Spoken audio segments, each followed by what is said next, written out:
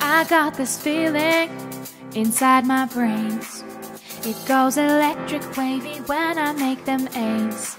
All through 4th grade, all through my school, we're flying up, no ceiling when we're in our zone. I've got that sunshine in my pocket, looking forward to a good day. I feel I can do everything when I try. I can't stop myself from learning, moving up academically. We'll unlock the way we rock it, so don't stop.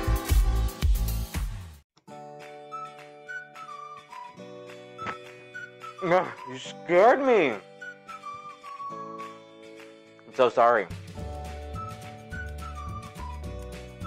I was just eating some pizza. Would you like some? I took one slice out of this many. Let's count how many slices I have. So in total I had 1, 2, 3, 4, 5, 6, 7, 8. 8 slices, and I ate one. Delicious.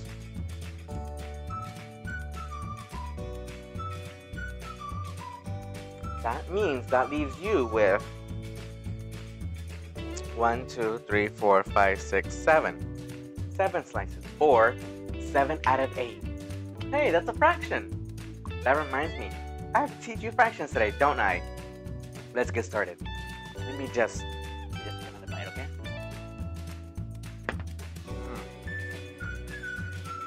Delicious.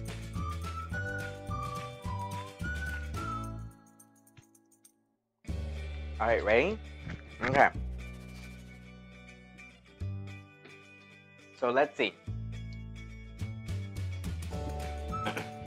Alright, so let's see. So last time I taught you was fractions, okay? For an example, I have a pizza right here, okay? And I cut it up into 8 slices. 1, 2, 3, 4, 5, 6, 7, 8, okay? 8 slices. So that means I have 8 in total. Okay. But I ate 1. Okay. So that leaves you with 7 out of 8. Alright?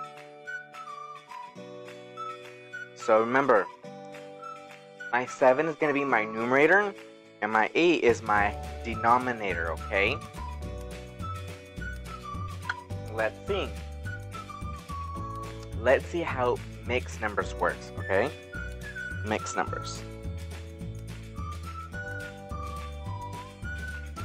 Okay, so that means I have 3 out of 2 fourths. So this is what a mixed number will look like, okay? So this 3 is my whole number. Okay, and then this is my fraction. So that means in order for it to be a mixed number, I have to have a whole number plus a fraction, which will then equal a mixed number, okay? Let's see what that looks like in pictures. 3 and 2 fourths. Okay, so my 3 is my whole number, so that means I have 3 full things, okay? And then I have one other pizza that's cut up into how many slices? 4, good. Okay, and how many are already eaten? 2, good. So that's 2 fourths. And then this is 3. So together, that makes it 3 and 2 fourths. And that's called a mixed number. Good. Okay. So we learned about fractions. A proper fraction, okay, which is the one on top, which is 7/8, which is when my numerator is bigger than my denominator. Good. And then we learn about mixed numbers, which is when I have a full number and a fraction. Good. Now, what's the other fraction that I talked about? Who remembers what I talked about last time? Good, improper fractions. So let's look at them. So if you remember, improper fractions is when my numerator is bigger, good, than my denominator. So for an example, I have 11 out of 4, okay? So 11 over 4 is an improper fraction.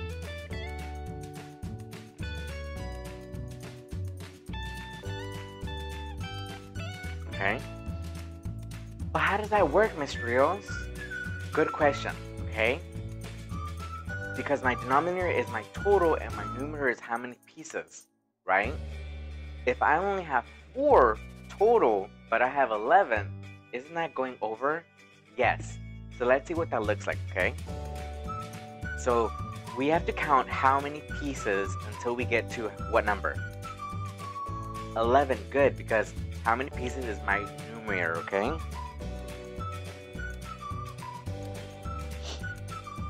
So I have this pizza that's cut up into how many slices? 4, good. Okay. And how many slices are taken? 11, okay, so let's count. 1, 2, 3, 4. Is that 11? No, we need to keep going, okay? So it's cut up into how many slices again? 4, good. Okay, let's keep counting. So this is 4, 5, 6, 7, 8. So that's 8. Am I at 11? No. So do I need to keep going? Yes. So let's keep going. So I have another pizza that's cut into how many slices? 4, good. Okay, so the last one was 8. Let's keep going. 9, 10, 11. So there we go, we got 11. Alright, so what do we see here? What do you see? You see 2 full pizzas that are eaten, okay? So that's my whole number. Good. What else? What else do you see? You see another pizza that's what? A fraction, good. And so what type of fraction? Well, what is it?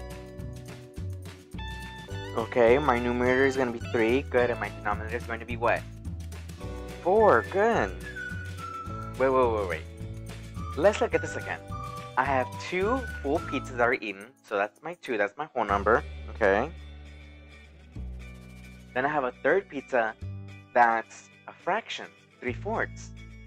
What does that look like? Good, a mixed number. You mean to tell me that an improper fraction is just another way to write a mixed number? What? Isn't that crazy? Later on, I'll show you how to switch them back and forth, okay? But yes, an improper fraction is just another fancy way of writing a mixed number, okay?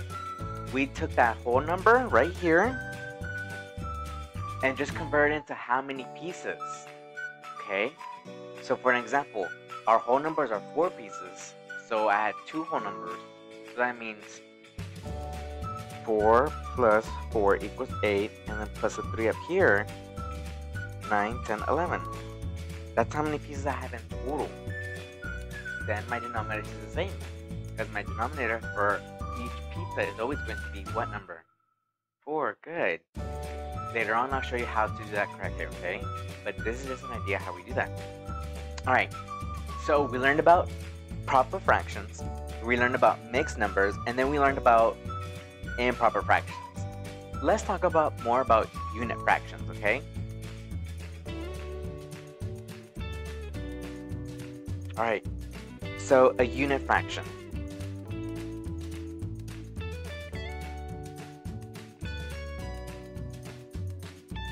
Now remember I said in the last video, a unit fraction is a fraction that has a 1 as my numerator, okay?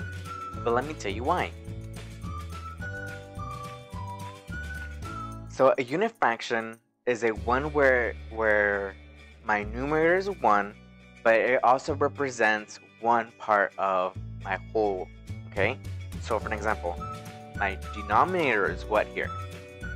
Good, a 4. Look at you learning. And my numerator is the 1. Good. So that means I have a pizza that's cut into how many slices? In total, 4. Good. Okay. But only how many were eaten? Good. 1. Okay. So a unit fraction is when I just have one equal part out of the whole. Let's do another one.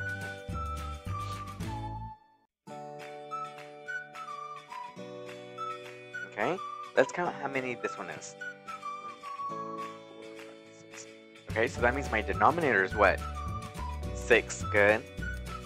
Okay, and a unit fraction of this would be just one part of the whole. So it'd be 1/6, okay? So think about it. I have a pizza and it's 8 slices, okay? And I just ate one. So my unit fraction for that is what? 1/8. Good. So a unit fraction is when it's just one part out of the whole. So my numerator is always going to be 1 no matter what. So now you can identify unit fractions, okay? Good. So today we just learned about unit fractions, improper fractions, proper fractions, and mixed numbers. Look at you being smart. Now you know all 4 fractions. Alright, so let's look at our exit ticket. Which of the following correctly shows 3/4 of the model colored, okay? So that means I have 4 in total, okay? And out of the 4 total, I have 3 shaded. Which one looks like that? A, B, or C? Make sure you write this down in your journal and you have the correct answer, okay? That is it for today. We just learned about fractions. Tomorrow we're going to learn more about fractions, okay? I hope you have a good night's sleep because we're going to learn a lot tomorrow. I hope you have a great day. Bye.